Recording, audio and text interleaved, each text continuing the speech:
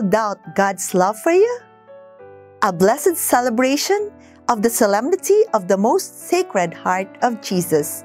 I am Sister Didi Alarcon of the Daughters of St. Paul for today's Gospel Power.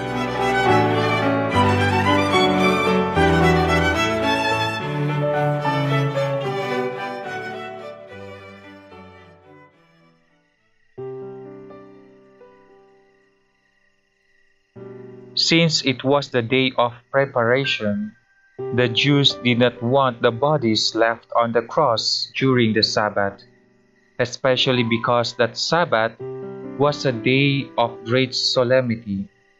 So they asked Pilate to have the legs of the crucified men broken and the bodies removed. Then the soldiers came and broke the legs of the first and of the other who had been crucified with him.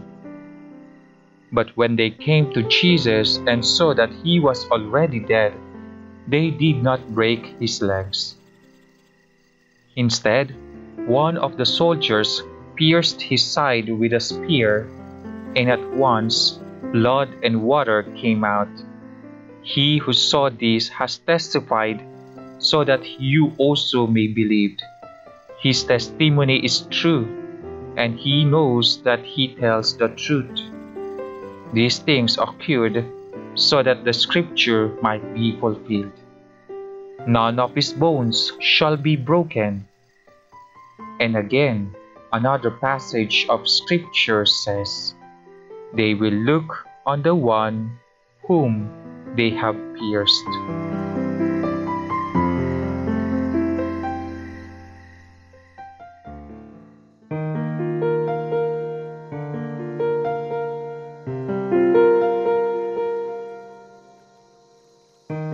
If we need any assurance that God will not spare anything in order to save us, this episode on Calvary says it all.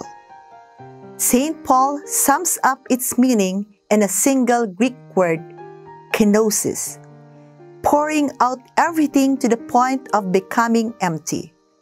Such is the love of God personified in Jesus Christ. He emptied himself of glory to become Emmanuel, God's presence in our midst, walking with us the rugged and perilous paths of life, sharing our brokenness and liability to death.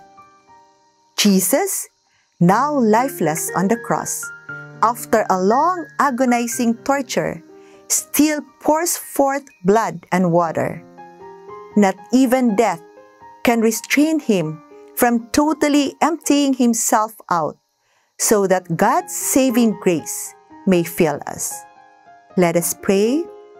Lord, wash away with the blood and water from your pierced side whatever doubts still remain in our hearts that God loves us.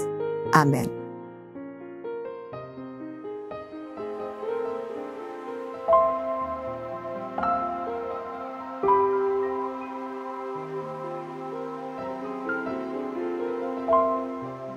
Merciful and compassionate Father, we come to you in our need to seek your protection against the COVID-19 virus that has disturbed and claimed many lives. We ask you now to look upon us with love and by your healing hand, dispel the fear of sickness and death, restore our hope, and strengthen our faith. We pray that you guide the people tasked to find cures for this disease and to stem its transmission. We thank you for the vaccines developed, made possible by your guiding hands. Bless our efforts to use these vaccines to end the pandemic in our country.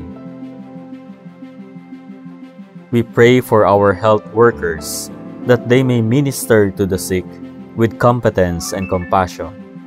Grant them health in mind and body, strength in their commitment, protection from the disease. We pray for those afflicted. May they be restored to health. Protect those who care for them. grant eternal rest to those who have died.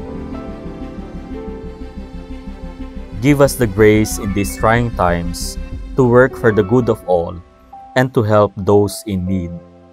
May our concern and compassion for each other see us through this crisis and lead us to conversion and holiness. Grant all this through our Lord Jesus Christ, your Son, who lives and reigns with you in the unity of the Holy Spirit, God, forever and ever. Amen. We fly to your protection, O Holy Mother of God. Do not despise our petition in our necessities, but deliver us always from all dangers, O glorious and blessed Virgin. Amen. Our Lady, health of the sick, pray for us. Saint Joseph, pray for us. Saint Raphael the Archangel, pray for us. Saint Roque, pray for us. Saint Lorenzo Ruiz, pray for us. Saint Pedro Calungsod, pray for us.